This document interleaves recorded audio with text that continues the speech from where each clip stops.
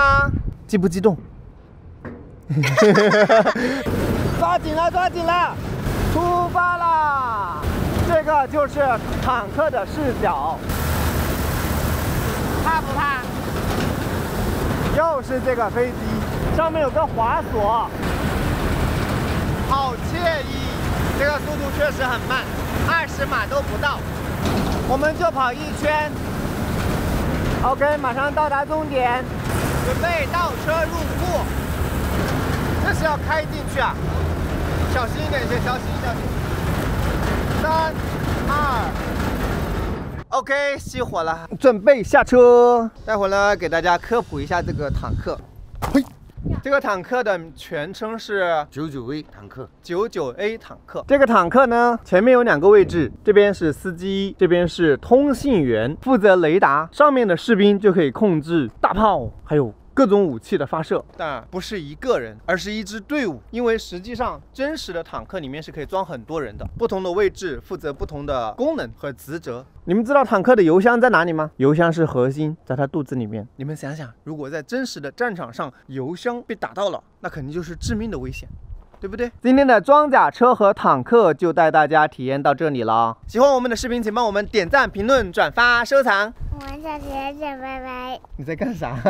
鼻子不舒服。鼻子不舒服。好，拜拜。